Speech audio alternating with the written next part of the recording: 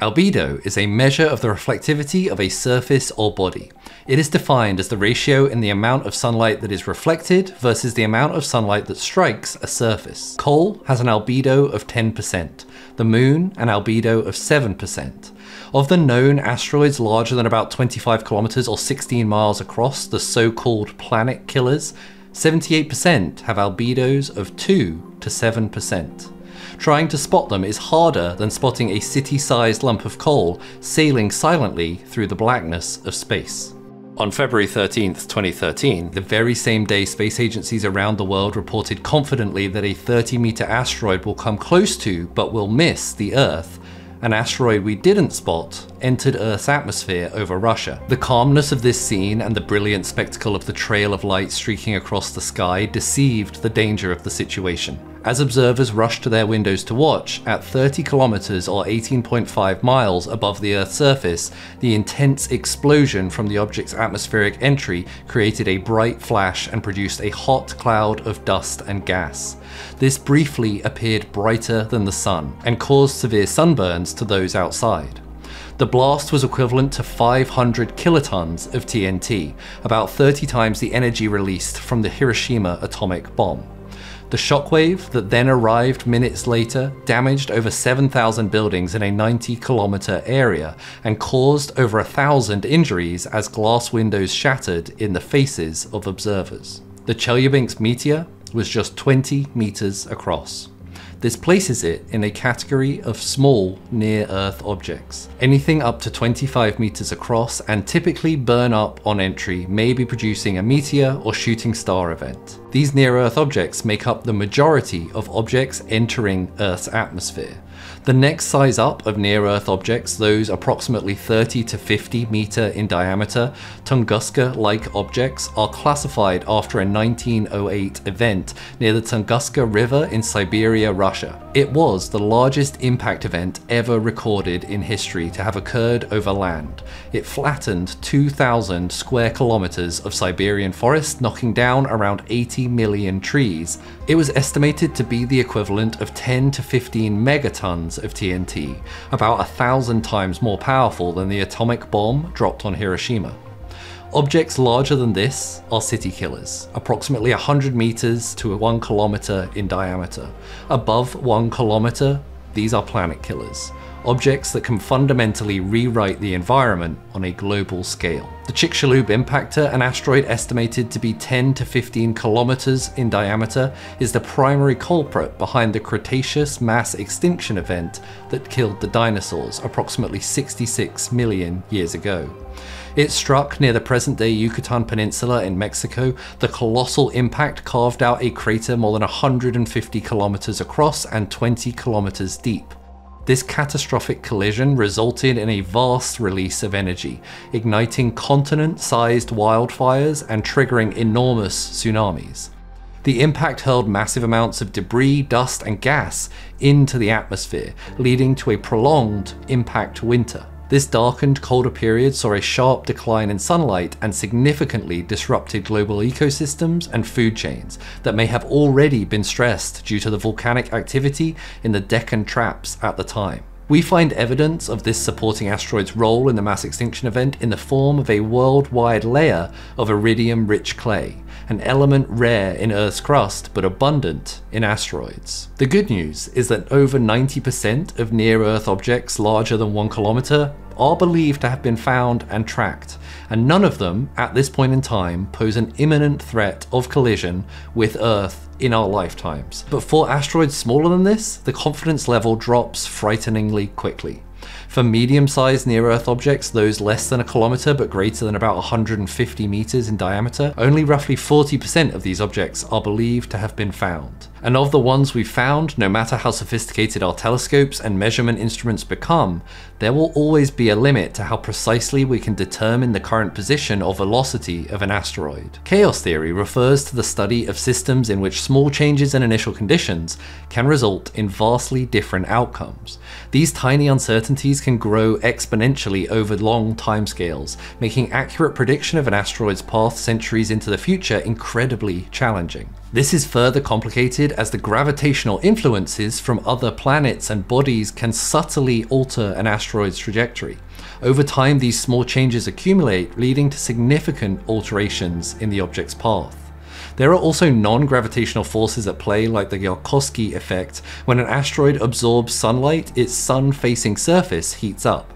As the asteroid rotates, the surface that was heated by the sun moves into shadow and begins to cool down, emitting previously absorbed energy as infrared radiation. This emission is not uniform in all directions, and the net effect of emitting this radiation provides a tiny thrust, again moving the asteroid off its predicted course over time. Potentially hazardous objects are a subset of near-Earth objects that have orbits bringing them close to Earth while being large enough to cause significant regional damage in the event of an impact. As of 2022, over 2,500 potentially hazardous objects have been identified and mapped, but the actual number is believed to be much higher. But if we did find an asteroid on course to collide with Earth, what would we do? One potentially hazardous object of particular interest is Bennu. Bennu is believed to be a relic from the early solar system, over 4.5 billion years old, a B-type asteroid, meaning it's rich in carbon-based molecules. Some of those molecules could be the organic precursors to life as we know it. Understanding the nature and distribution of these molecules on Bennu could provide hints about the role of asteroids in possibly seeding life on Earth. But Bennu's orbit brings it periodically close to Earth's orbit, and its size at 490 meters in diameter, roughly the height of the Empire State Building, and its mass of 73 million metric tons, around 13 Great Pyramids of Giza, is substantial enough to cause significant country, potentially continent-wide damage if it were to impact Earth. It's estimated to be moving at 28 kilometers per second, or about 63,000 miles per hour. This gives it a possible energy equivalent if it were to impact of over a gigaton of TNT. That's over 200 times more powerful than the Tunguska event, or 200,000 times more powerful than the Hiroshima bomb. And Bennu is one of the most likely objects to hit Earth, with its likelihood peaking in the late 22nd century. While the likelihood is very small as of the latest assessments, the cumulative chance of impact between 2175 and 2199 is about 1 in 2,700. Now, while this might not sound like a lot, it would only take us being slightly wrong about its orbit to turn a near miss into a collision. So groups like NASA have already begun to design missions that aim at diverting such events. The first challenge is simply getting a technology in place to its intended target. On September 8, 2016, atop an Atlas V rocket from Cape Canaveral Air Force Station, NASA launched the OSIRIS-REx mission to intercept and study Bennu. Rather than taking a direct route, the spacecraft utilized an Earth gravity assist maneuver approximately 1 year after launch on September 22, 2017. This gravity assist helped change the spacecraft's trajectory to align it with Bennu's orbital plane, making the rendezvous possible. Throughout its voyage, traveling over 2 billion kilometers, OSIRIS performed several trajectory correcting maneuvers, or TCMs, to refine its path.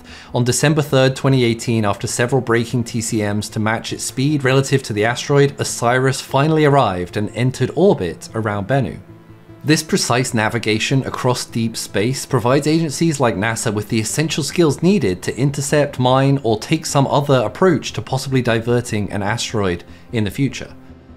It was films like Armageddon that instilled in us the idea that nuclear explosion near, on, or beneath the surface of an asteroid is the obvious choice for deflecting or destroying inbound celestial threats. But sidestepping the political complications of putting a nuke in space, how does this work practically? In 2021, planetary defense researchers at the Lawrence Livermore National Laboratory ran simulations based on the mass and composition of asteroids to find out. A nuclear explosion in the vacuum of space next to or on the surface of an asteroid works differently to how it works on the surface or above the Earth. In an atmosphere, a nuclear explosion produces a blast wave due to the rapid expansion of superheated air. In space, there is no atmosphere to produce this traditional force-transmitting shockwave, but the explosion still releases a vast amount of energetic particles. If the explosion is close enough, these particles can impart momentum to the asteroid, although this effect would be significantly weaker than if it was on Earth, where the mass of the superheated air would also be exerting a force. From a blast on the surface of an asteroid, thermal radiation and neutron and X-ray heating would likely be a significantly larger contributor to the force felt on the asteroid's surface, as it would be rapidly vaporized, expelling material from one side of the asteroid at high velocity. This action, through Newton's third law, would produce a reaction that pushes the asteroid in the opposite direction. This process is sometimes referred to as ablation and can change the asteroid's trajectory significantly. Ablation is also sometimes proposed from a laser source rather than a bomb source. A high-powered laser, either stationed on Earth or on a nearby spacecraft, could be used to vaporize the surface of an asteroid. However, at the moment, there simply aren't lasers powerful enough for this approach to be practical. What's important to understand, though, is that these ablation approaches aren't a push. They're a violent ejection of fast material, and depending on the asteroid's composition and the explosion's proximity, this might result in multiple large chunks that could still pose a threat to Earth. The research team found that objects 100 meters or less could be annihilated by a low megaton range nuclear device with a 99% certainty that its mass would be reduced to objects that would burn up in Earth's atmosphere. However, this approach would be significantly less effective on larger asteroids, which are the ones that pose the greatest threat.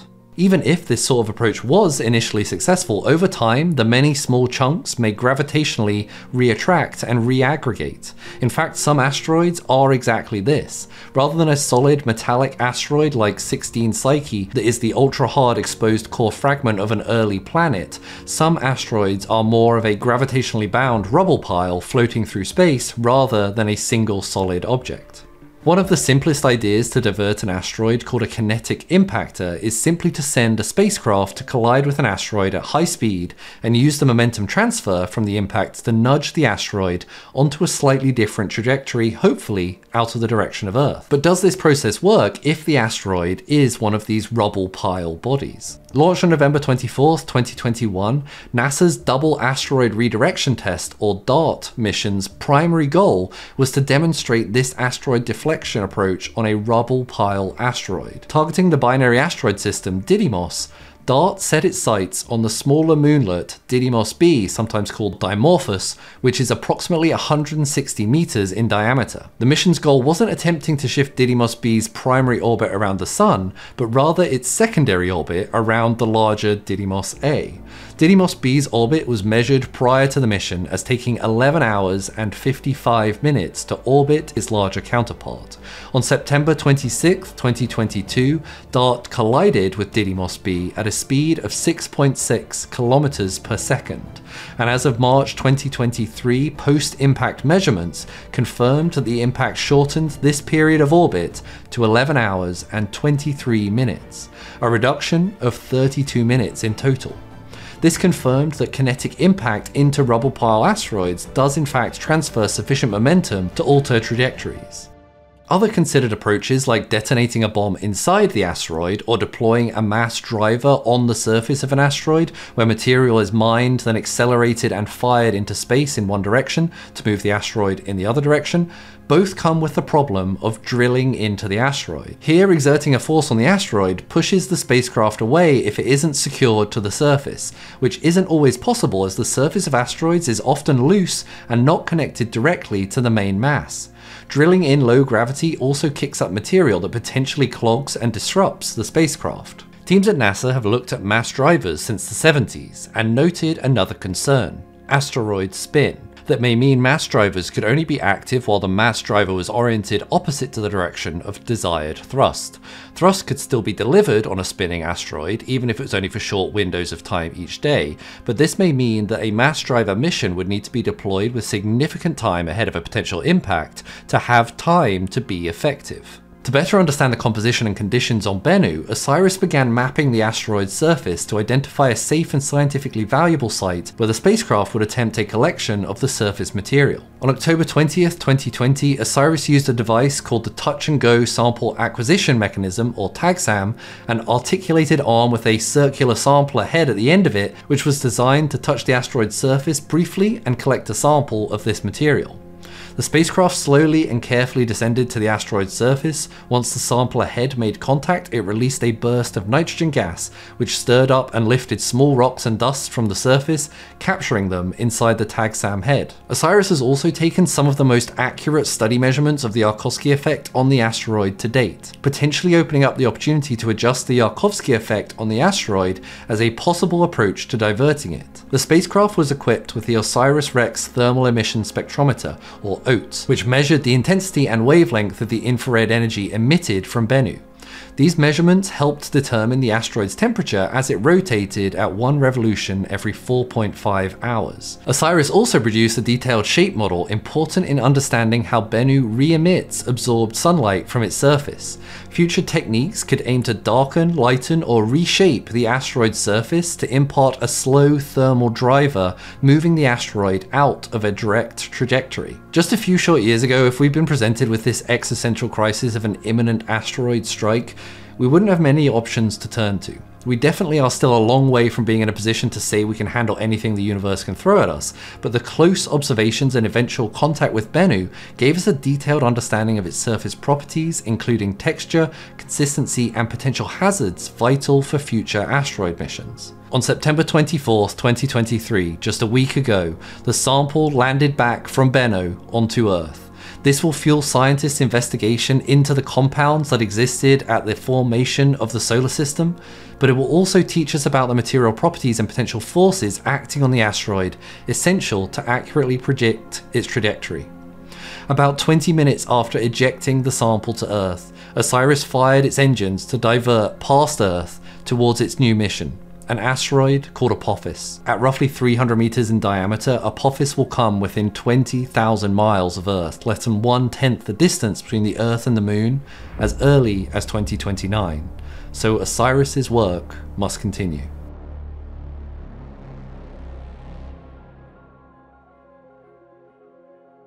Hey guys, thank you very much for watching. If you like this video, feel free to give us a thumbs up, leave a comment down below if you have questions. Otherwise, thank you as always. I'll see you next time.